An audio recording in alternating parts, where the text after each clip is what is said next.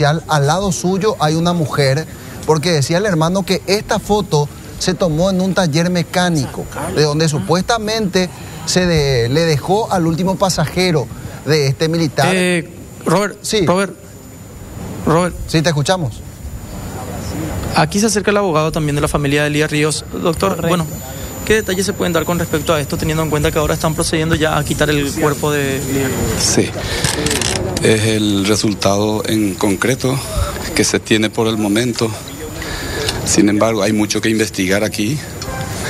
Hay que hacer un serio seguimiento de todas las conexiones que puedan darse. ¿Qué te dijeron los investigadores con respecto al posible trasfondo del crimen? No, todavía no tengo noticias al respecto. Todavía. ¿La participación del personal policial tendría otro cómplice? Y de existir, tiene que existir, porque está por investigarse a los responsables de la camioneta. Al respecto, no se tiene nada en concreto. Por ello digo que hay mucho que investigar todavía aquí. Tiene que haber un trasfondo, tiene que haber un móvil, tiene que haber más responsables de este crimen. En estos momentos están procediendo, compañeros, a retirar ya el cuerpo de Elías Ríos de este lugar.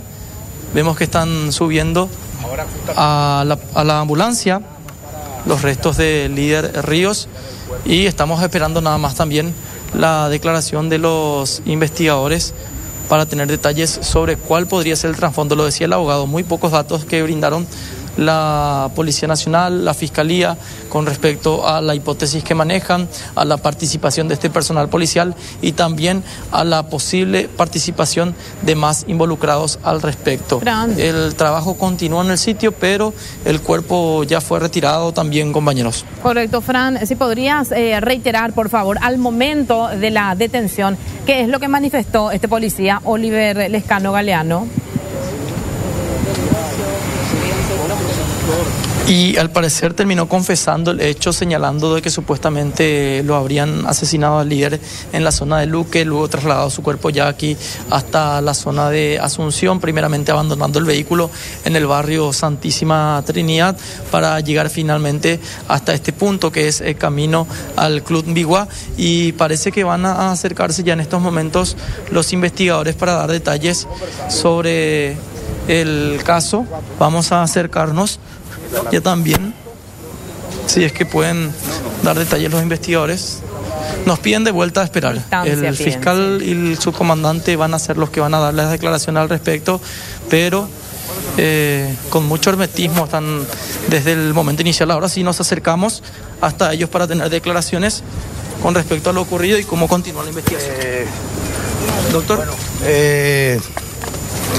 Voy a hacerle primero el uso de la palabra al subcomandante de la Policía Nacional y después vamos a entrar un poquitito con los investigadores en lo que fue este hallazgo de cadáver. Bueno, comisario. Buenas tardes para todos.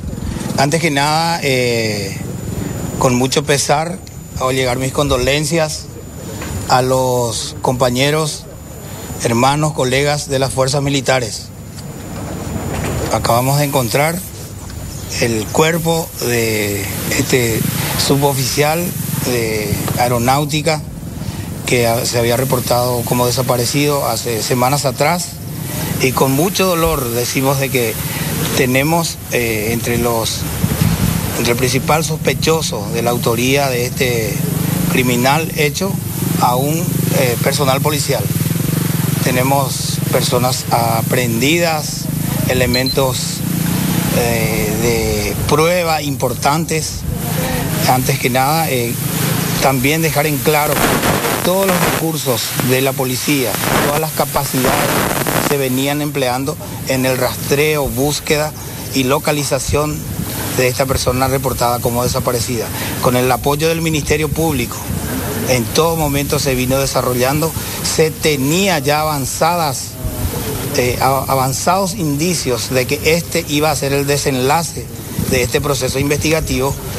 Faltaba este detalle de hallar el elemento principal, que es el cuerpo de nuestro colega militar, y sentimos como institución la realidad que estamos enfrentando en este momento, pero repito, todo el rigor y todo lo que corresponda en derecho se vino aplicando desde el primer día y se va a seguir aplicando a fin de que si es que estuviese más elementos de la policía implicado en esta causa, acá el Ministerio Público en todo momento nos acompañó el fiscal Delfino, otros agentes fiscales también y los técnicos investigadores de la Policía Nacional, el mismo rigor y como si existiese otro policía más implicado, ahí va a estar ante los estrados judiciales. Ahora, comandante, con relación a este uniformado, esto salpica nuevamente lo que es la fuerza policial por cómo actuó, en qué momento se sabe que él salió para cometer este hecho, estaba en su día libre. Todos esos detalles técnicos de la investigación ya están en poder del Ministerio Público. Intervino desde el primer día, intervino Asuntos Internos de la Policía bajo el liderazgo del comisario general Silguero. Se estuvo arrimando todos los elementos de prueba. En cuanto a su preocupación, a esa pregunta, también Asuntos Internos vino recabando desde todo lo concerniente al movimiento de esa comisaría donde presta servicio este principal sospechoso. ¿Por qué el trasfondo, el relacionamiento entre víctima y victimario? ¿Qué es lo que se sabe? Ese tipo de detalles técnicos quisiera dejar a cargo del Ministerio Público o de los investigadores. Bueno, muy buenas tardes para todos. Lastimosamente tenemos que comunicar un desenlace fatal que primeramente se presentó como una desaparición de personas, pero gracias al trabajo técnico desplegado por varios departamentos de la Policía Nacional a cargo de la Dirección de Investigación de Hechos Punibles, se pudo determinar quiénes fueron los autores que en este momento ya se encuentran en minutos más, horas más, van a ser sometidas al respectivo proceso penal. Fue un trabajo técnico de varios departamentos especializados de la Policía Nacional que arrojaron como resultado este luctuoso suceso y que bueno, ahora ya nos queda ir a los estrados judiciales para demostrar la autoría de estas personas detenidas en el hecho, sin descartar la participación de otras personas. ¿Cuántas personas cuando decís, hay otra persona más además del personal policial fiscal? Su esposa. Nosotros vamos a determinarlo durante el transcurso de la investigación, obviamente.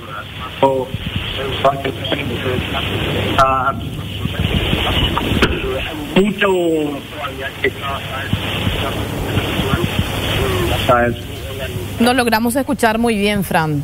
A partir de ahí vamos a poder terminar. Ahora sí. ¿Cuál fue el motivo?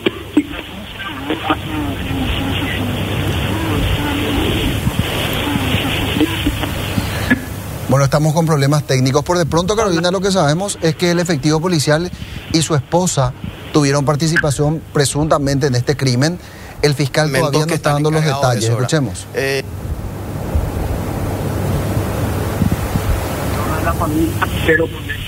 La señal está inestable. Justo en el momento más importante, porque el fiscal está explicando los detalles de lo que fue el procedimiento. Decía el subcomandante de la policía que ya Asuntos Internos estaba manejando la información, con lo cual esto lo que hace es confirmar que efectivamente ellos tenían el dato de que un efectivo policial estaba involucrado en este hecho. Ataron algunos cabos y esto derivó en la detención de los uniformados. Escuchemos. Estamos trabajando. Imagínate que de toda la mañana estamos detrás de esto de hallazgo. Primero disponer la aprehensión y detención de estas personas, posteriormente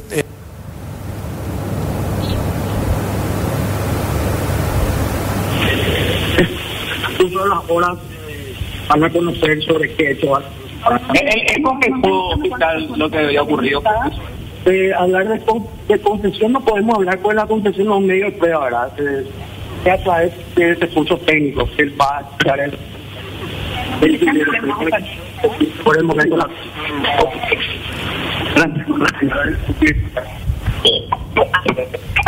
creo que más adelante con Fran, a través de algún contacto telefónico, vamos a acceder, Roberto, a más informaciones, porque lamentablemente no es buena la señal y no podemos acceder a esos datos tan importantes que mencionan los investigadores en este momento. Lo cierto es que hay 2 personas detenidas, Oliver Lescano Galeano, el policía, y así también su pareja. Sí, a mí todavía no me queda claro cómo es que se da el vínculo o cuál sería la trama. Eso es lo que tiene que aclarar la policía. Lo cierto es que por el testimonio de los familiares tenemos conocimiento de que este militar, que primero estaba desaparecido, ahora ya confirman que fue asesinado, tenía un vínculo con el efectivo policial. Ese vínculo, de acuerdo a lo